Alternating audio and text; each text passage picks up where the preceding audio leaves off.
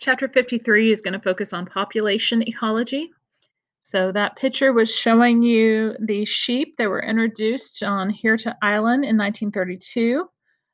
Because that was a smaller population, it gave scientists an opportunity to study population size changes. It was isolated island, had plenty of food, no predators.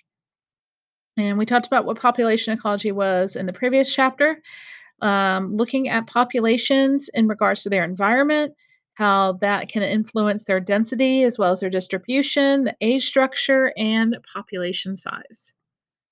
So, populations, again, are a group of individuals of a single species that are living in a general area. We define them or describe them more specifically by the boundaries and their size. Density is going to refer to the number of individuals within that population per unit area or the volume of the area. And dispersion is how they are spaced throughout the boundaries of that general area. It is, for the most part, pretty much impossible or impractical to just count up all the number of individuals making up a population. So statistics comes into play, and we use sampling techniques to estimate densities and population sizes. We're going to do this talking about with the mark recapture method by using basically an index of population size. You could do that, or you could use all samples, but we're going to focus on that last one right now. So, what scientists will do is they will capture, they will tag, and then they will release some of the individuals present in the population. They will give those individuals an opportunity to mix back in, and then they will capture a second set sample of individuals and identify how many of them are marked previously. And they will use that information to estimate population size by taking the product of the number of individuals in the initial sample and the number of individuals in the second sample and dividing that product by the number that were marked. So density is going to kind of be an interplay between when individuals are added to populations and when individuals are removed. And there's a couple ways that can happen. It can happen from immigration and it can happen from emigration. Immigration and new individuals enter, emigration, individuals move out. It can also happen from birth and from death. So, birth and immigration will add individuals to your population, while death and immigration will remove them. So, we talked about dispersion patterns a little bit earlier. Environmental and social factors will influence these. In clumped dispersion, we will have individuals kind of grouped together in patches within their area that might have an influence on what resources are available, behaviors. Uniform dispersion is when the individuals are distributed pretty much evenly throughout that given area. And one factor that may have played a role with that is just trying to provide defense against individuals that might want to take over set territory. And then a random dispersion, where everybody is found, is truly happenstance. Each individual is independent of the other. There's nothing pushing them towards one another, and there's nothing pushing them away from one another. So there you see clumped, uniform, and random. Demographics is looking at statistics for a population and seeing how they are going through changes over time. Death rates and birth rates are definitely ones that we tend to look at. A life table shows us survival patterns by age. We tend to look at it in terms of cohorts. And so we're going to look at Belding's ground squirrels. And if you look at this particular table, you will see that there are roughly the same number of females as males from 0 to 1, but that the males tend to pass away a little bit earlier. The last male in this particular table, from the data that was collected, lived between 5 and 6 years, while the females lived up to 9 to 10 years. But you can kind of see how the number that are alive at the beginning of each year are decreasing over those periods of time. Survivorship curves are a way we can look at that data that's present in a life table. And what we see for the Belding ground squirrels is that it's a pretty constant death rate. So there's basically 3 ways we could look at survivorship curves from life tables. We could have type 2, which is what we see with the Belding ground squirrels, a constant death rate over the organism's lifespan. A type 1 is when we see fairly low death rates in early and middle ages and an increase among older ages. That would be what we see typically with humans. And then type 3, you have really high death rates for the young, and you have a much lower death rate for the survivors. And again, there's going to be variations between these. So there you can see the Belding squirrels, how the females are they didn't drop off as rapidly as the males. They were able to live for a little bit longer period of time. And then there's the type 1, type 2, and type 3 survivorship curves, 1 being human, 2 being the squirrels, and 3 being a mollusk, I believe. Sorry, I didn't look it up again, but again, an aquatic animal. Reproductive rates. Females are going to play a key role in examining reproductive rates since they are the ones that either carry or provided the egg or embryo that was able to produce the offspring. Reproductive table, it gives us age-specific summaries of those reproductive rates. When were they able to reproduce at what ages? And it is able to describe the reproductive patterns present in that population. So for the Belding's ground squirrels, we see that initially from 0 to 1 years of age, they were not weaning litters. But then pretty much after that, 1 to 2, over half were weaning litters, and 90% or more were weaning litters between 2 and 5 years of age. And then once we got to that point, all individuals that were still alive, granted there weren't as many females as what we saw previously, were weaning litters. So we're going to look at 2 types of models. Exponential model is the first one, and this is looking at things basically in fantasy land, studying population growth in an idealized situation.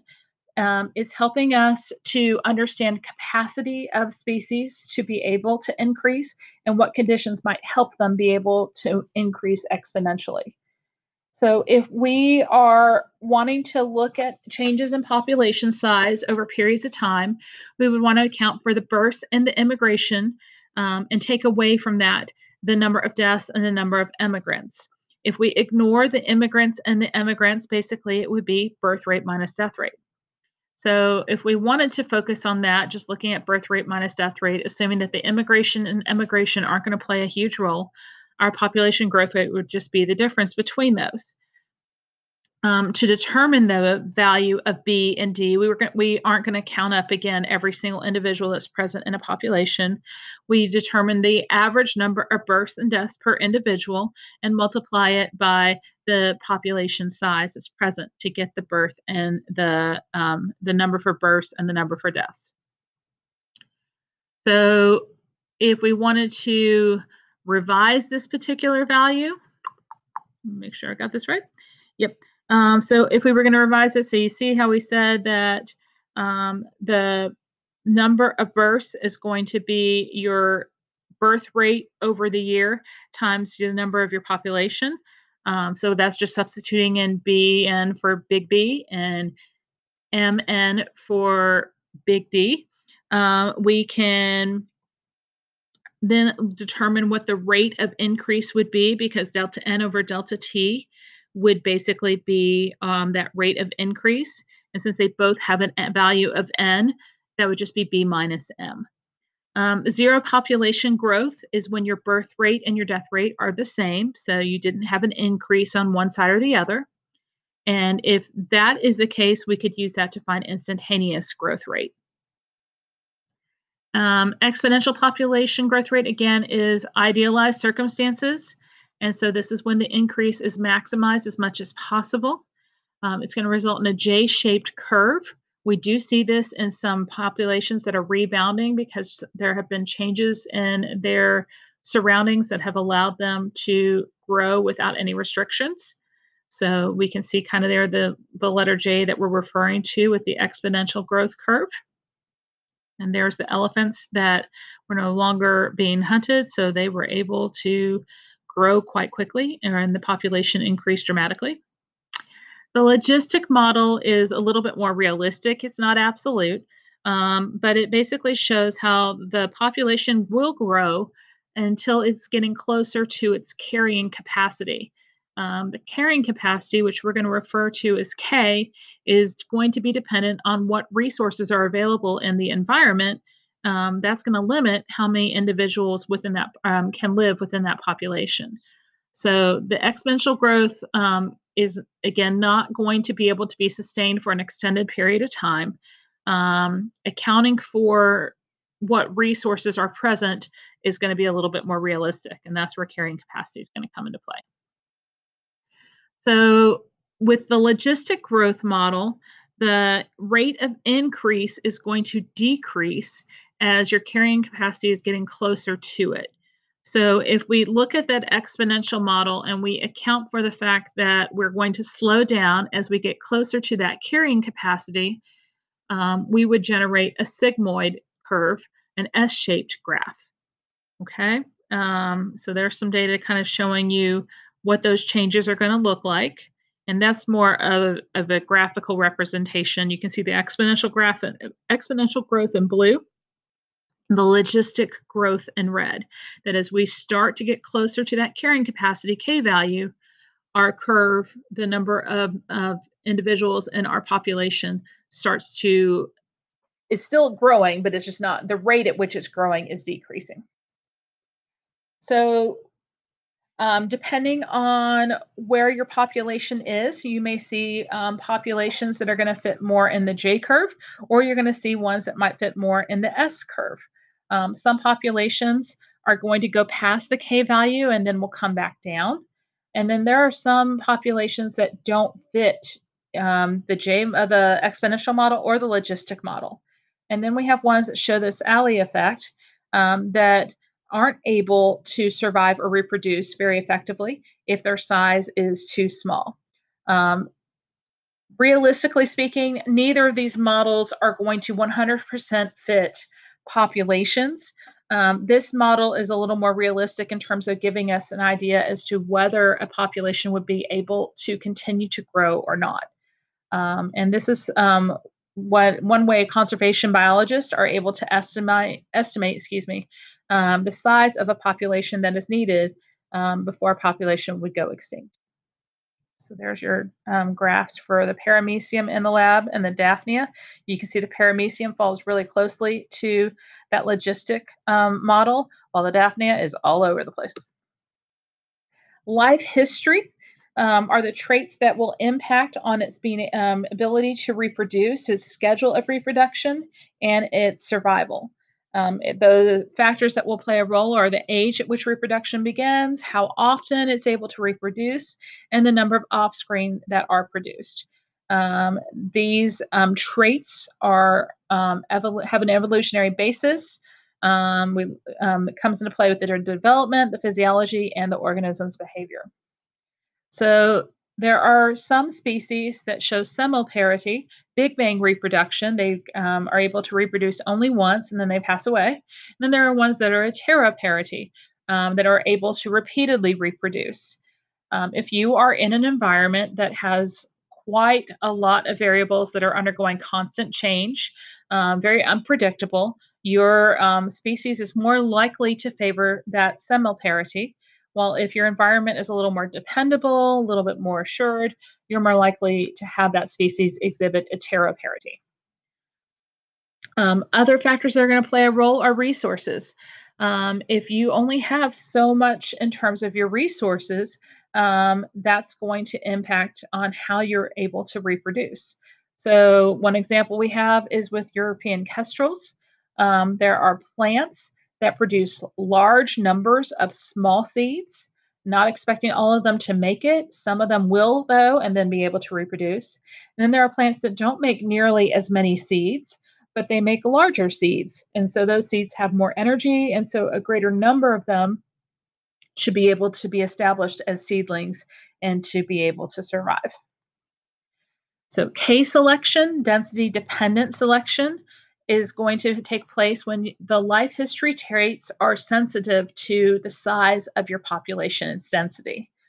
R selection, density independent selection, is looking for traits that are going to maximize reproduction.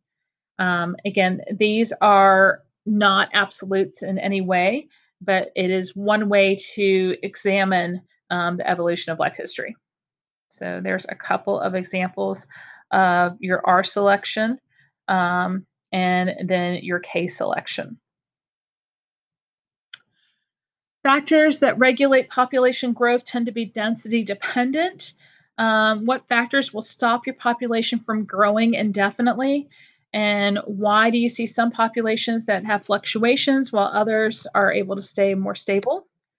If you are in a density independent population, your density does not affect your birth or death rate. But if you are in a density dependent population, your population density will have a large impact on your birth and your death rates. So, in this particular graph, when you are a density independent death rate, you're going to stay pretty status quo. You're not dependent on your population density in any way. So, that's why you just see the horizontal line. But if you are in a density dependent population, if your population numbers are low, then you're going to have a higher birth rate than you are your density independent death rate. And the population will continue to grow. More and more individuals will um, be born and allowed to grow until you reach that equilibrium density. And once you have reached that equilibrium density and you have even more members of your population and you don't necessarily have the resources to be able to support them, then you're going to see that your density independent death rate is going to be greater than your density dependent birth rate, and your population is going to shrink. You're going to have more members pass away until you are able to reestablish that equilibrium density. So these are examples of negative feedback so that your population doesn't get so out of control that now you're fighting for resources and you're not able to continue on with that population. So factors that can play a role. We talked about resources, territoriality can play a role, disease, predation, toxic waste, intrinsic factors. Okay.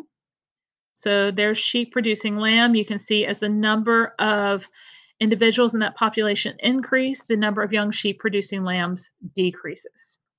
Resource competition.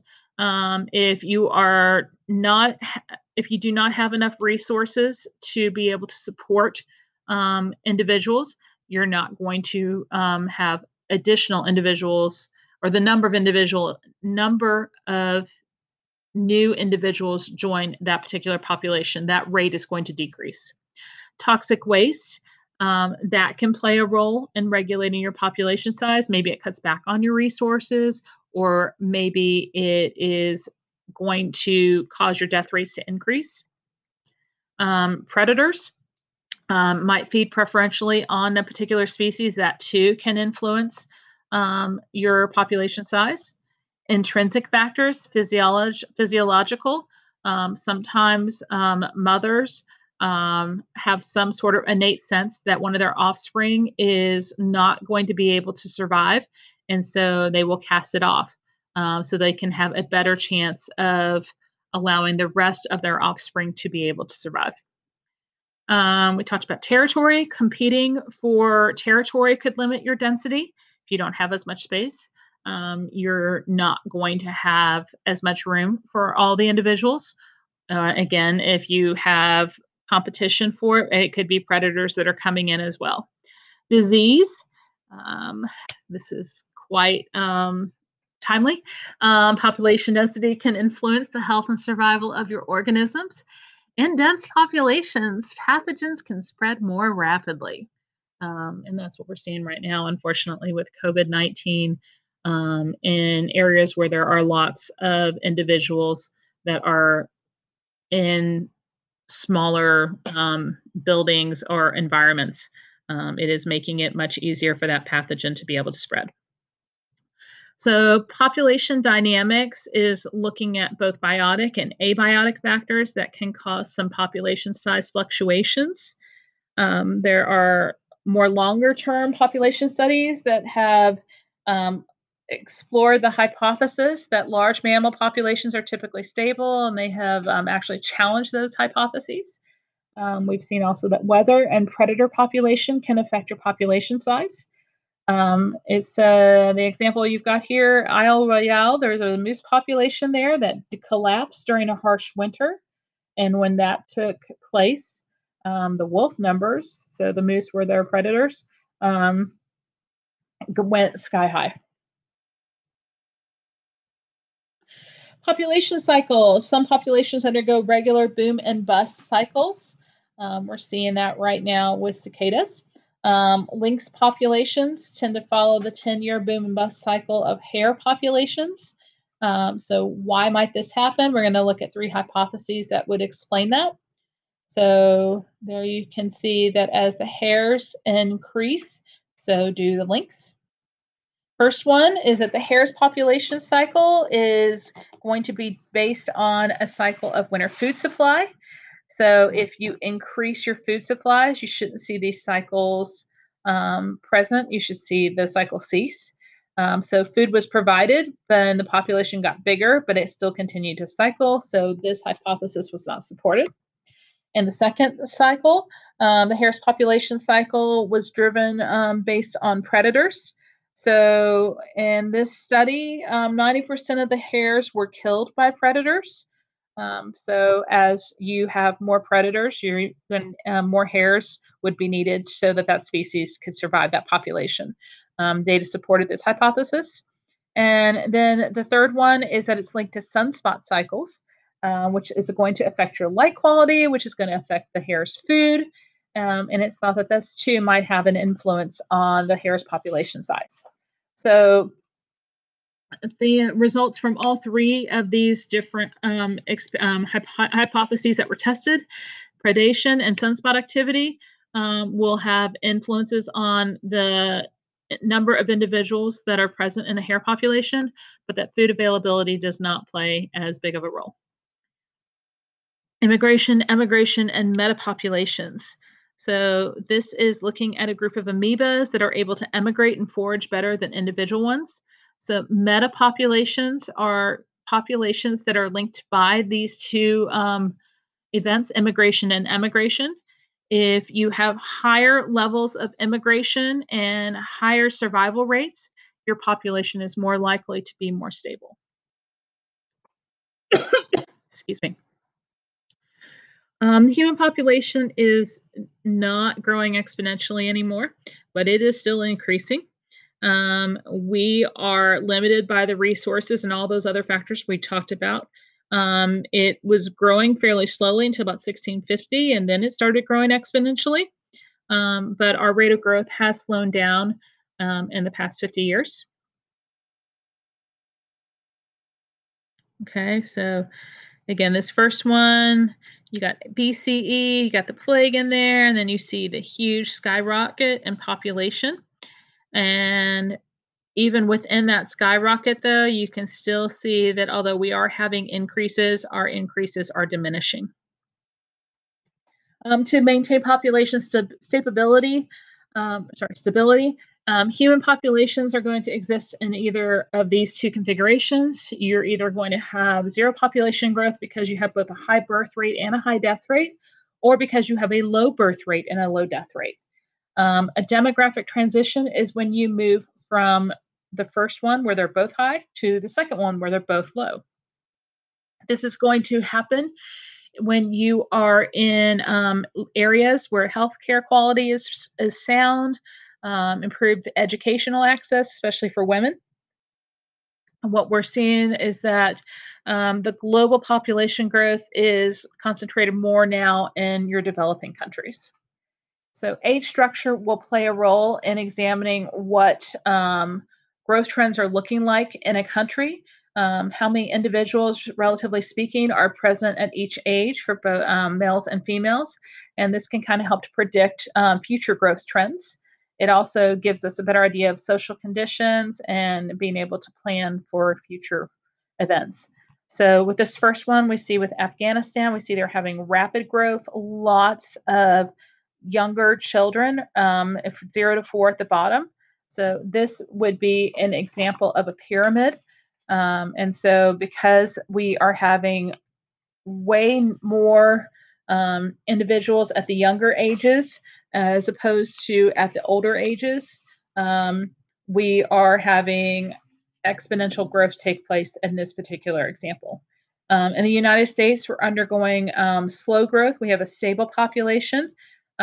We have what we refer to more as a bell shaped population, where relatively speaking, if you look down from 0 to 4 up to, into your 50s, I'm not saying it doesn't vary a little bit, but it's pretty consistent across the board.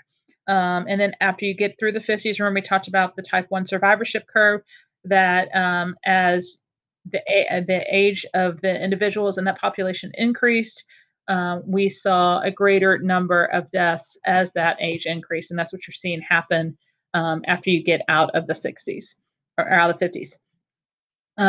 But it still takes quite a bit to get there. Whereas with Italy, we're not seeing a whole lot of growth. This curve is representing more of an urn shape. If you look at the bottom, you see that they are having much fewer. The number of births is much smaller compared to what we saw with the rapid growth and the slow growth, and that number is staying small. And then as you get up into your middle ages, 30s, 40s, 50s, we have a greater number of individuals in the population at those middle ages. And then we're seeing it substantially decrease, but not to the numbers that we saw with the rapid and slow growth. So when your birth rate is falling below your death rate, you are typically seeing what we call a declining population. Infant mortality, life expectancy will also play roles. These are going to vary depending on what resources are available to you in your country. They are not they're a snapshot, and they are not an absolute. The only figure you should look at to examine what's taking place with the human condition in a given country. So, in your industrialized countries, we see that infant mortality rates are low and life expectancy rates are high, as opposed to the less industrialized countries. So, how many humans can be supported by our biosphere, the global carrying capacity? Population ecologists expect that we should be able to hold approximately 8 to 11 billion people in 2050. What exactly the carrying capacity is on the Earth for humans is not known, but it's estimated to be anywhere between 10 and 15 billion. So, ecological footprint. This concept is basically giving us an idea as to what land and water resources are needed to sustain people in a nation. And we can use this to kind of look at the Earth's carrying capacity. We vary in our footprint size. And so, as a result, our ecological capacity will vary as well. It's dependent on food, space, non renewable resources, waste buildup. But this is something we actually can impact through social changes. We've been seeing a lot of this with everything going on in terms of how air quality has improved and how there's other resources that aren't being used nearly to the extent they were previously, since we've all been staying at home. But you can see that North America is the Mac Daddy winner for the amount of energy that we use, more than 300 gigajoules, whereas we've got over in Asia and in Europe, anywhere in Australia, between 150 to 300. Where I've gone to in Africa, they are at less than 10 gigajoules.